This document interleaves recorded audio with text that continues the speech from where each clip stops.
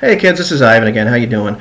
I'd like to try to tackle the kind of contentious topic of character mortality in D&D. Now, I'll be honest with you, I was a little bit taken aback after taking a break from RPGs for a while and coming back and playing D&D and looking on the web just how contentious this topic had actually become. Now, of course, everything is contentious on the internet, in web forums, people argue about anything, but this one in particular seems to get people a little bit heated. Now, if you look back at the three basic versions of the game, like Mulvey and Holmes and Menser, and in first edition, all these books gave examples of combat and of adventuring where low-level characters died, and this was just kind of an accepted part of the game. You understood that the potential for your character to die existed, and you could roll up a new one and keep playing. And so this is kind of how I've played over the years. Now, I understand that people talk a lot now about social contracts and the idea that you can discuss, as players and with your DM, what kind of game do we want to play? Do we want to have a game where, character mortality isn't an option, or it's very limited, or if I die, it's going to be in this spectacular, wonderful manner?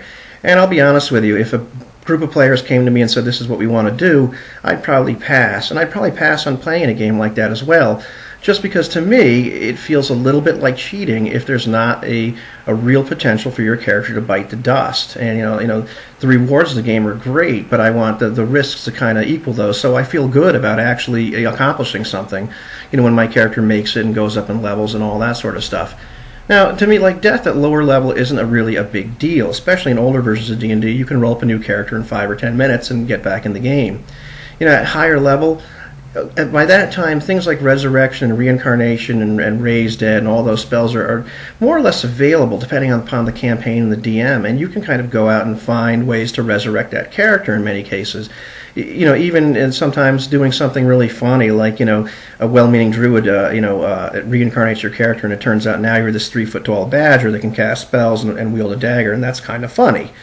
But sometimes you can even make a quest out of this, and where the other characters go in quest for this guy that's going to resurrect Johnny, and maybe he gets to play a different character, one of the henchmen for that, and that's kind of fun. But sometimes dead is dead, and there's nothing you can do about it. Now, people talk a lot about the investment that people have in their characters nowadays, and say that it's a greater investment than it once was, and I don't buy this.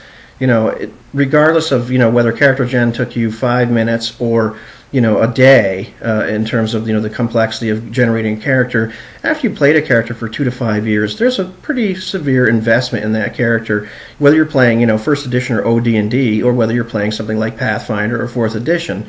And it's a bummer in either way. Nobody wants their character to die, and you have to make a new one, and it's a real bummer, especially when you've been playing this guy for years. Now, you have to remember, this isn't a new concept. Back in the late 70s and early 80s, we had all that hubbub where people were claiming that character death promoted player suicide, and so this isn't a new phenomenon now. I don't think it does, but you understand that character investment was already a concept way back in the late 70s, before any of this new kind of idea about increased character investment or investment in the characters kind of came up.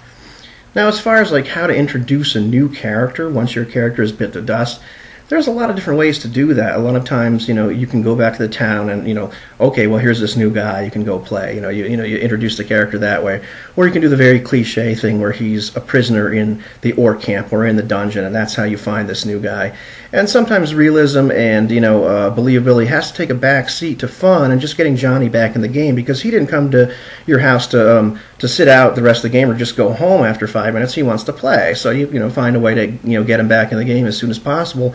And the great thing about the older versions of the game is you can kind of roll up this guy in 5 or 10 minutes, and yeah, you want to make a backstory and everything else, and maybe get some skills or whatever. But you can do that in the middle of the game, or just do it after the game, and you can jump right back in. And that's why one of the reasons I like the older versions is you can go right back in, and it's not this big complicated thing to generate a new character. In terms of like how to do that level wise, if the characters are all low level, then yeah, you just introduce a new first level character. Most low level parties are mixed because people died. If the characters are higher level, there's a few things you can do. Often you can introduce a henchman, like somebody's, either the character themselves had a henchman or somebody else is a henchman, and you can start playing that guy, and maybe he's a few levels or half the levels of everybody else, and he catches up. You could, if you really wanted to, introduce a new character that's the same level as everybody else. I particularly don't like that as a DM, and I really don't like it as a player, because once again I feel like I'm cheating, and I'd rather kind of work my way up through the levels. You can also just introduce a brand new first level character. And a lot of people freak out about this and say, like, oh my god, how is he going to survive? And to be honest with you, if you play intelligently, say you're playing with some guys that are like 7th level, you can introduce a first level character, have him kind of hang out in the background, help out with stuff that normally like a retainer or henchman or hireling would do. And the great thing is he gets full XP, and people can kind of like maybe lend him some money. They're his friends, they should be. And lend him some money for armor, maybe throw him a magic weapon or whatever until he can kind of find some stuff on his own. And the great thing is because he's earning the same amount of XP as everybody else, by the time these other people go from 7th to 8th level, he's going to be about 6th or 7th level himself. Often you can level a guy, once per adventure. It's not very realistic, but who cares? You're just trying to get back in the game. So that's pretty much, my take on character mortality and how to handle that sort of thing. To me, it's not a big deal. It's a big bummer if a character dies, and I try to avoid killing characters for the most part as a DM. I'm not going to be super lenient, but if you're playing intelligently, I'm going to give you the benefit of the doubt. But sometimes people die. Sometimes that's how the dice rolls go, and you just live with it. You make a new character, and you play on, and the game is fun. It's all about make believe, and let's pretend, and not so much about really getting so wrapped up in this character that your life is going to come to an end if they bite the dust.